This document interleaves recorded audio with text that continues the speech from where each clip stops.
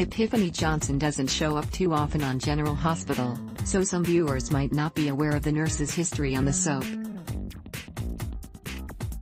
Well, let us fill you in, because the character has actually been around for over a decade. Epiphany was introduced in March of 2006 and has always been played by fan favorite actress Sonia Di. Epiphany first appeared as the new head nurse at GH after Audrey Hardy stepped down. She's dedicated to her job and a very no-nonsense woman who isn't shy about voicing her opinions. It was soon revealed that Stan Johnson, a computer expert working for Sonny Corinthus, was her son. She didn't like the idea of her boy working for the mob, but couldn't convince him to leave. Tragically, while on the phone with Stan, she heard him die in a mob hit ordered by Jerry Jacks. She later suffered a heart attack after receiving his ashes, and was found in the hospital locker room. Luckily, doctors were able to save her life.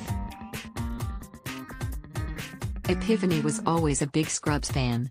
Rick Rowell/ABC via Getty Images. When Sabrina Santiago got a perfect score on the nursing exam, Epiphany suspected cheating but was persuaded to let her take the exam again. And after Sabrina again aced the test, Epiphany immediately began investigating who framed her. It was Dr. Britt Westbourne. By the way, she was also close to drive Patrick Drake, and offered him counsel when he believed his wife, Robin Scorpio Drake, had died. She also helped get Patrick and Sabrina together, eventually. As the head nurse at GH, Epiphany is always a big part of the annual Nurses' Ball and usually performs a solo song as well as in the opening group number. She also dated Milo Giametti after he finally confessed to having a crush on her, proving that opposites attract. Epiphany loves taking the stage every year at the Nurses' Ball. XJJohnson/JBizStudios.com. Epiphany took on extra work outside of the hospital in 2015 when she helped Sonny recover from a gunshot wound that left him paralyzed. She refused to let him give up and pushed him to recover, but was upset that once he had, he'd kept his recovery secret from his family to prevent his enemies from learning the truth as well. When the hospital experienced financial trouble in 2016, the nursing staff was due to take the biggest hit, so Epiphany rallied her nurses and staged a sick-out in the hopes of saving their jobs.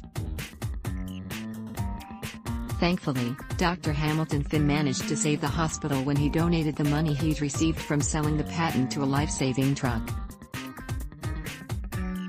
Epiphany will always be around to offer advice or to push someone into doing the right thing, like when she found out that Bobby Spencer had been diagnosed with type 2 diabetes and shared her own experience with the disease to help her friend understand the risks and how to deal with it. And in September 2020, Epiphany sang at the annual Nurses' Ball while also helping Marcus Daggert fake his death.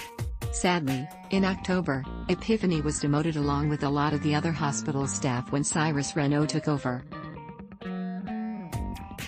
Then, during a karaoke night out with Liz and Franco, Epiphany confessed that she and Milo had split up because he was always traveling and they hadn't seen each other in months.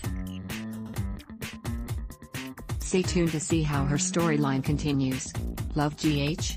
Be sure to join our We Love General Hospital Facebook group to chat about all the latest storylines and juicy gossip. Ad block test: why?